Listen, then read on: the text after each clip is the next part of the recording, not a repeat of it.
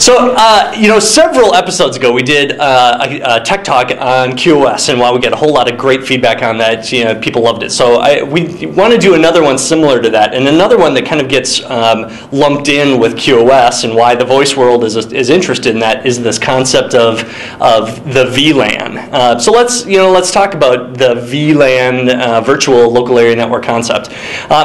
Before we can really get into the virtual part of it, we should really remind everyone what a LAN is all about. There are certain characteristics associated with a LAN, maybe as opposed to a WAN, a wide area network. And what it used to mean in the old days is not necessarily how it's used today, although technically it's all the same kind of a concept. So a LAN is really just a network made up of devices. Typically they all share certain characteristics, like they all have the same default gateway. They're all usually a subnet of some bigger network. So picture some really big network and subdivide it or subnet it into smaller networks. And we think of that as a LAN. I do that for typically broadcast control. A lot of people say, oh, I don't need to do VLANs, I don't need to do QoS because I have enough bandwidth. I assumed you had enough bandwidth. That's not the conversation. The conversation is, are you able to protect the endpoints from other kinds of traffic, whether it's security related or just, again, dealing with all the broadcasts that might exist on a network. Broadcasts are real, they're everyday kind of stuff, they're needed, but if they get out of control, and they usually do get out of control on a really, really big single local area network, it can cause devices to degrade performance tremendously. When it comes to IP phones, we are now talking about very degraded voice, even so much as dropped phone calls. So we have to be really careful about controlling broadcasts. So what we do is we chop up a big network into smaller individual LANs, and that helps reduce the amount of broadcast. We call it broadcast control. So that's kind of the idea around a LAN, but now let's add that virtual part back in. Back in the old days when local area network really kind of meant a local geography, a single geography, it was commonly thought of as, well, I've got an Ethernet switch or maybe a bunch of Ethernet switches, but they're all kind of connected together as one big Ethernet switch. And as soon as I wanted to leave the building, that's when I would hit a wide area network. Well, nowadays, we have too many devices to do that, so I need a ton of Ethernet switch ports to a point where I can't put them all in one place. I might have to spread them out just based on the geographic distance, even in my own local area network. So I have to get a little more creative about that, and I can't think of it as just a layer 2 Ethernet switch anymore. So we start thinking about things like layer 3 Ethernet switches, and we get into more routing concepts. But again, back on this idea of a VLAN. Think of a VLAN as handling it, think of everything that we've talked about and you know of as a LAN, but now I want you to start doing it virtually. I want you to start thinking about it where port by port by port on an Ethernet switch, I can control that to say, hey, port number 1, I want you to be in VLAN 12. Port number 2, I want you to be in VLAN 50. Port number 16, I want you to be in VLAN 200. Each one of those separate numbers, and that's all a VLAN really is a number identification, can be thought of as a separate subnet or a separate LAN. So that works out great. We call that native VLANing. Depending on your switch manufacturer, like Cisco likes to call those the access VLAN. I always like to think of it as the default VLAN, where the packet doesn't have anything to do with it. It's programmed at the Ethernet switch level, and anything plugged into port number 12 was bound, nailed, tied to the access VLAN of whatever number it is, 50. Now, there's a second kind of VLANing that we can use, which we get into VLAN binding. And at that point, what we do is we are tying a VLAN identification to each and every packet that goes in the network. So that as it's going from Ethernet switch to Ethernet switch through a device, I get a little tag on it, like we talked about with QoS, that says, hey, I'm an individual packet that belongs to a certain VLAN or a certain LAN in that scenario. So I can do either, again, access or native VLANs. I can do VLAN binding. There's all kinds of great ways to do that. But again, the fundamental purpose of it is to separate traffic and to reduce broadcast control. Very important when it comes to voice. Now, this is just a couple of minutes. We're actually doing a webinar coming up, and if you missed it, go to this address, maybe right here, crosstelecom.com. Go down to the bottom, look at events, and that is going to show you how you can view a replay of a webinar we're doing called Data Networking for Voice Professionals. Really cool stuff. Me and my daddyos.com shirt, living the good life. Check it out. They call me Dr. Love. I've got the cure you're thinking of. Yeah, everybody kind of asks me that same question, like in class and whatnot. What it's really doing is saying that your browser, your Internet Explorer, your Chrome, your Firefox, whatever you like,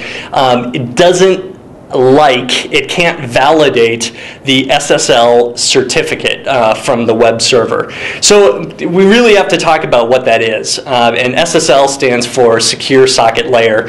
And it ultimately provides two interesting pieces of information. One, it provides an identity that says, yes, you are in fact going to a website called www.mybank.com, and there's some host name information that goes along with that.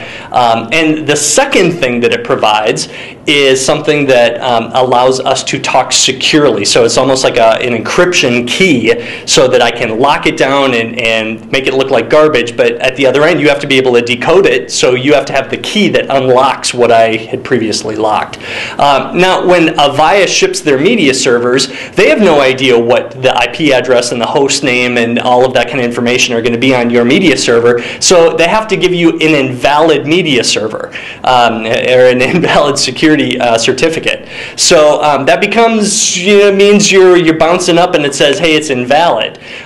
Realistically, in a private environment, I don't know that I care that the identification is wrong. What I'm really more interested in making sure that nobody can sniff my packets and see what I'm doing. So of the two items that an SSL certificate provides, I really, in a private environment, only care about the one. Now, if you are all hung up on that, you can certainly go get your own certificate. You could go to, there's a bunch of certificate issuing services out there that you can kind of buy a certificate if that's important to you. Most people say, oh, no, I'm good. As long as I understand why it's erroring out like that and what it really means, I think you're in good shape. So SSL, it's a cool thing. It protects you, protects me, protects us.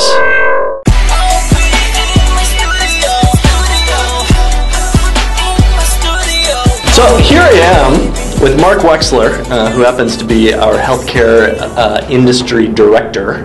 Kind of cool, a little awkward actually, because it turns out Mark is a big Pittsburgh Steeler fan, and of course you guys know I'm from Green Bay, Wisconsin. Well, we had a little battle a little while ago. Well, the best team won. Let's just leave it at that. So nice. The best team won.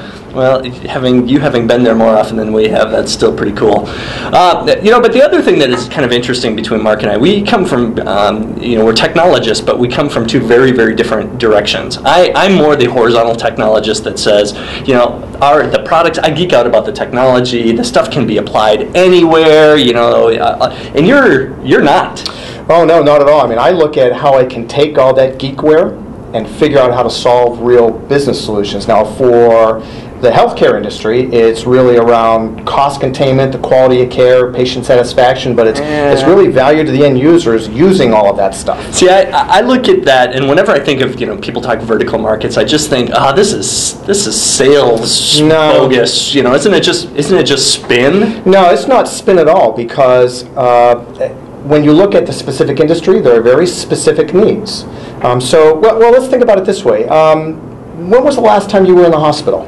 Actually, kind of fairly recently, about 2 months ago, I was in the emergency room with some family. Okay. So give me a little bit of information about it. How long did you wait to get in, and how long did you wait to leave? Well, I think everybody knows about how long it takes to get in. I mean, you get there and you're in the emergency room, so you think it's an emergency, and clearly I get the impression they don't think it's an emergency because you're sitting in the waiting room waiting to get in. But I don't know, the biggest pain for us is when we thought everything was done, everything was over. We just were sitting there what seemed like forever waiting to leave. Yeah, so there's like this dead time when you don't know what's going on, nobody's communicating with you, and you've got no idea what to expect next, right? Yeah, so if you think about that from a business standpoint, the hospital that you went to is really in the business of moving people through the emergency department.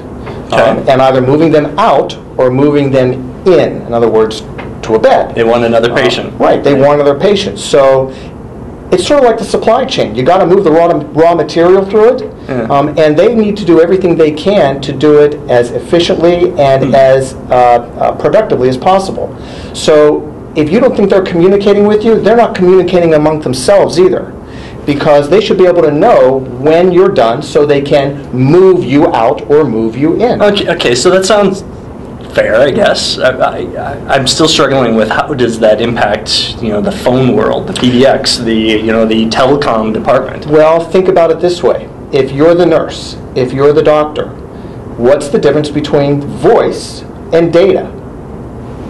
None. It's all information, right? Okay. So if your critical results come back, if your lab tests come back, if whatever came back that said, hey, you're good to go, why do you have to wait to get to a computer terminal to see that? Why couldn't you be automatically notified on your telephone? And as importantly, now think about this for a second, David. If I'm the nurse that's responsible for you and I'm busy, why do you have to wait for that nurse? Why can't somebody who is that nurse's backup be notified of that information, get to you, and help you through the discharge process? So things that we've talked about in the past with like Avaya's automatic notification systems, like voice portals, you're saying I can automate some of those processes. Exactly. And have it so, normally it's a, hey, I'm waiting for this doctor, I'm waiting for this nurse. You're saying just notify the system and have the system find an appropriate person who's available. We call that presence, by the way. Yep. And do it that way? Yeah, exactly. So think about the technology underneath it now. It's not just notify you by a specific device, it's notify you based on the device and the means that are most efficient and productive at that point in time. So it may be the telephone, could be a pager, could be a text message, could be any number of different vehicles that combine this whole notion of voice and data into a notion of information. Okay. Well, that's okay. So that starts making sense. You start applying the same products that might be applied to any industry, but finding out, well, why would they be applied here? Why would they be applied there? What are you going to do with this technology once you have it? So that starts to make a lot more sense. Mark, we are running out of time, man, but I want to thank you very much for coming in. Again, go Steelers, go Packers. But it's a pleasure. We'll get you next year. Sounds good. Thanks. We'll catch you next time, guys.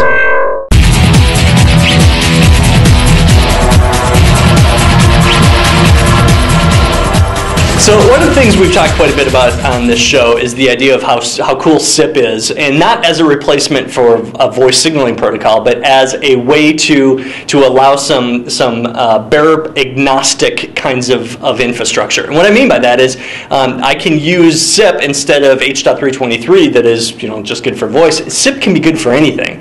I don't care about the bearer path. Now let's provide another real life example that just happened. You may remember Avaya or conferencing. Current release of that is 6.0 for the standard edition. Very cool, runs on system platform. It's like 5 or 6 different virtual machines all running on one piece of hardware. Very cool. Before that, it was Meeting Exchange. So if you maybe remember that name, that moved into Avaya or conferencing. Well, Avaya just released Service Pack 1. Which now allows the SIP-based conferencing server that it was already really good at doing audio conferencing and web collaboration, but now adds the ability to do video conferencing. Yes, you heard it, video conferencing. Again, think about what you needed in the old days to accomplish that. I'd need a big old MCU or some kind of a video bridge, very processor intensive, because the device always had to deal with the bearer path. Well, now in the world of SIP, all I have to do is, all I'm dealing with is the signaling of all of this stuff. So the bearer path becomes pretty easy to handle because I'm just reusing a lot of the existing engine and technology that we had before. So Service Pack 1 is, I can't say it's just a patch, it's not. It's requires a pretty lengthy install. But this gives me a great opportunity to take my existing investment, my existing purchase. I don't require additional right to use. I do need to be SIP enabled to make this work and tie in and tie it, but I can start talking to all of the video supported devices that Avaya has, like Flare and 1X Communicator and the A1000 series devices, AAC.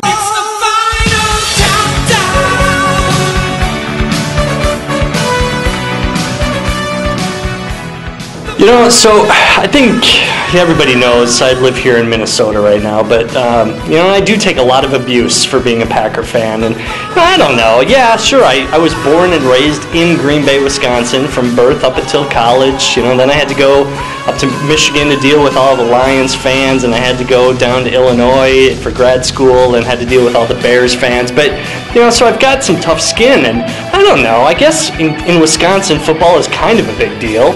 It's hard to say exactly. You know, you see it every once in a while. I mean, I think most people have their small town heroes, you know, and well, I suppose, you know, when we've been there as many times as we have, you know, 4 Super Bowl titles, you know, how many championships, I can't even count anymore. I guess it's a big deal. I don't know, but you know, guys, just remember, it's not everything, and hey, there's always next year. Where's my green M&Ms? Take your pick. Which, you want them in alphabetical order? What are we looking at here? This is Pillow Talk by Dave Lover. The lighting. Would you like to? Oh, baby's got good lighting. Yeah, it's just cool. But that's all, folks. Yeah.